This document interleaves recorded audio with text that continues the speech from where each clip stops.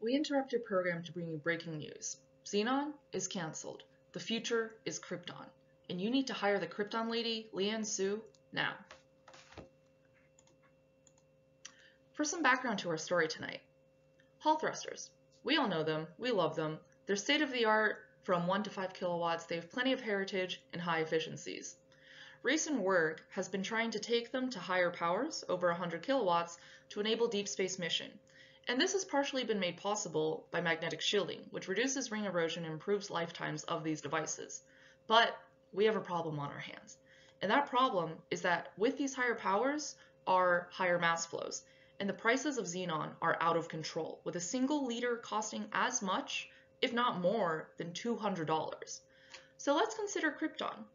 Krypton is about 10 times cheaper than Xenon, and by switching from Xenon to Krypton, you could save enough money to buy yourself an entire new grad student. So why isn't everyone already using Krypton? For more on this, we go to our field reporter, Leanne Sue, to tell us what's wrong with Krypton. Thank you, Leanne Sue. Our research primarily has been with the H9, a 9 kilowatt class magnetically shielded Hall thruster. And what we found is that the efficiency of Krypton on this device, this magnetically shielded thruster, is 9 to 18% worse than that of Xenon. This is primarily attributed to the fact that Krypton's mass utilization is fairly poor.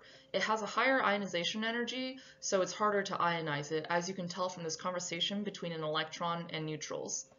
So one big distinction between shielded and unshielded thrusters is that with unshielded thrusters, we see the efficiency gap between Xenon and Krypton close at high voltages.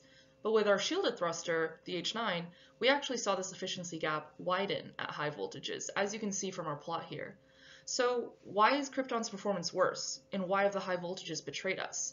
For more on this, we turn to our investigative journalist, Leanne Sue. Thank you, Leanne Sue.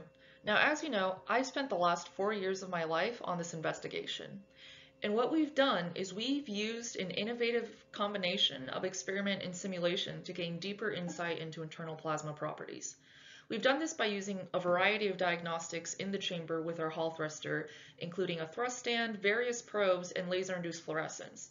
We then can use this data to calibrate our simulations and therefore gain deeper insight into what's actually happening in the channels of these Hall thrusters. And what we found is that Xenon has a larger increase in ion production when going from low to high voltages when compared to Krypton on these shielded devices. We believe this is due to the higher electron temperatures seen on shielded thrusters compared to unshielded, as well as the larger increase that we see in electron densities for Xenon compared to Krypton. And as you can see from this conversation here, between an electron that is hotter because it's at a higher discharge voltage with some neutrals, once again, Krypton just isn't cooperating. We can also see that with our experimental and simulated data, we can characterize things like the change in acceleration region between different conditions. So with all this information, how can we actually improve Krypton operation on shielded thrusters? For more on this, we go to our weather person, Leanne Sue. Thanks, Leanne. The forecast is bright and purple. So what do we actually need to do to improve the performance of these things? We have to increase the electron temperatures and the electron densities of Krypton. And we can do this by exploring high current densities. As you can see from the data presented by my coworker, field reporter Leanne Sue, the smallest efficiency gap is at the 20 amp condition, signified by these little triangles, where we see only 9% difference between the efficiencies of Xenon and Krypton. Another thing that's interesting about shielded thrusters is that we can use conducting wall materials, which means we can use materials with better thermal dissipation. This lets us get to higher currents and lets us explore this high current density regime even further than we have been able to in the past.